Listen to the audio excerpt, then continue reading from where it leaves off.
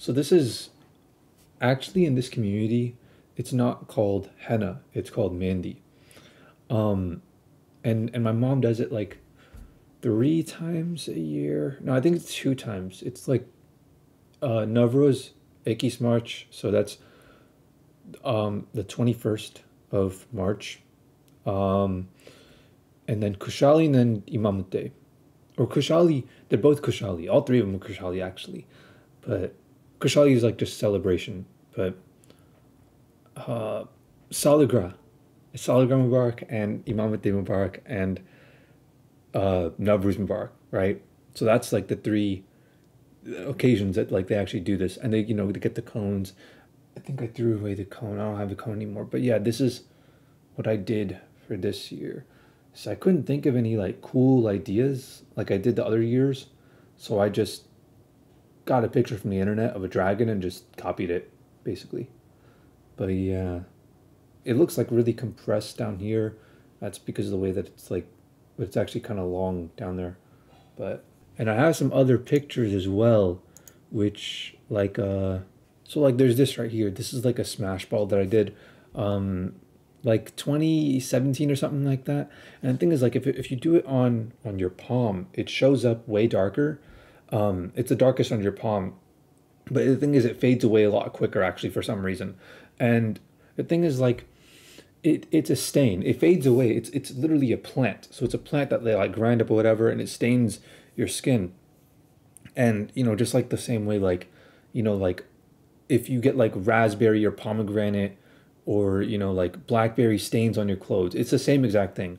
So it stays there and it doesn't go away until like your skin cells literally replace itself. And it's not like a tattoo where it's bacteria continuously eating itself and killing itself, exploding and just remaining in there, so that even if your entire body replaces itself, the ink still stays because it's recoloring that bacteria, that the microorganisms.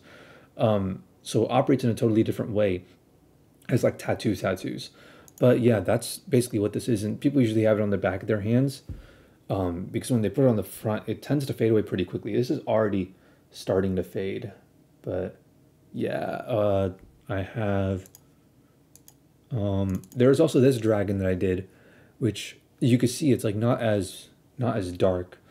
Um, and this dragon I did way earlier. I'm surprised at my precision on these things when I did it so long ago. But there's also this like flower thing. I stopped doing mehndi on like my arm around this area because there's hair there, and when I peel the mehndi off, it's or henna, right? Rest of the world calls it that. When I peel it off, it's what's it called? It hurts to like pull because it pulls out some of my hair with it too. So I did a bunch of stuff. I did treble clef, logo, Deathly Hallows, paper airplane, some random other stuff. But that's what I did for my mom one year. Like it's like plants and flowers and stuff, and you could see like these don't connect, but they wrap around, and when they wrap around, they connect. I should not have done this with the f1.4 because nothing's in focus. But you see a flower right here, the rose, and then some thorns and things like that, and so it looks like I'm like twisting her arm hella. I'm actually not twisting her arm. She's like just moving her thing like that. But yeah, on this side this side it doesn't connect anymore. So and there are bangles like that. Like it's meant to resemble like those kinds of bangles. But there's also this one, which is the one from last time, which is the moon with the dots for shading the stars, and then the astronaut hanging like from swing set, like hanging from the moon.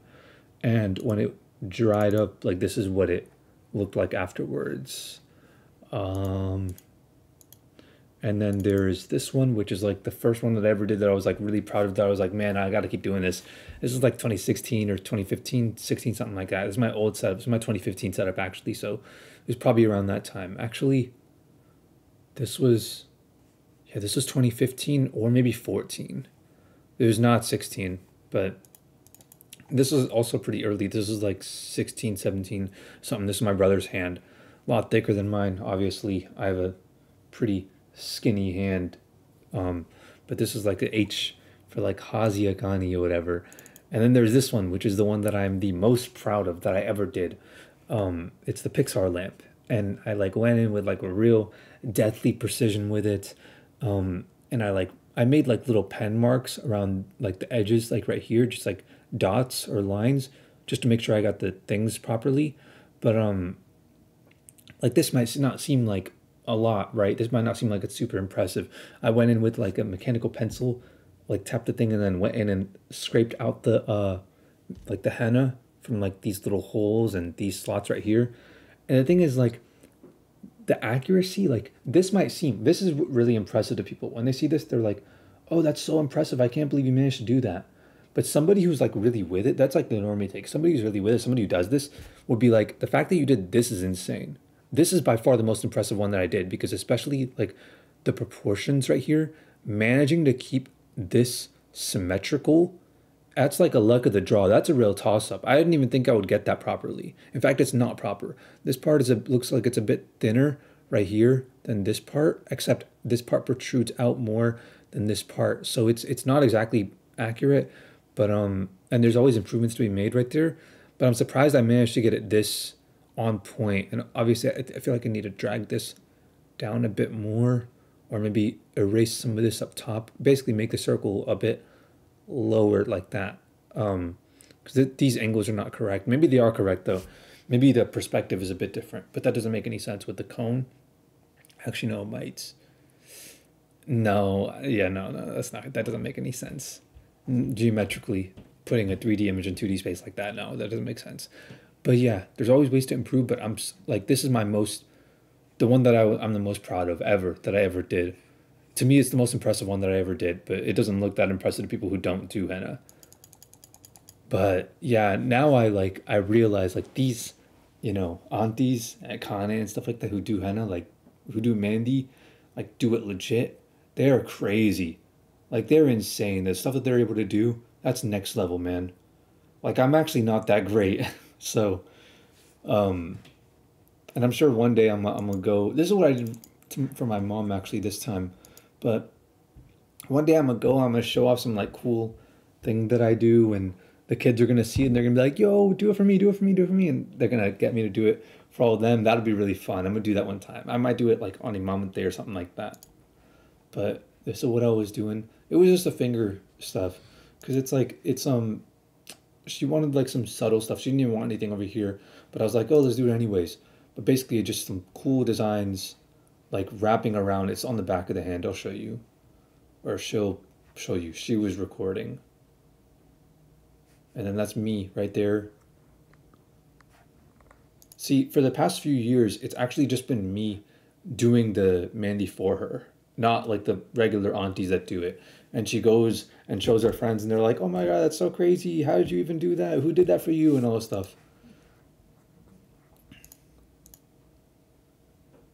I don't know why she recorded me like that. That's done.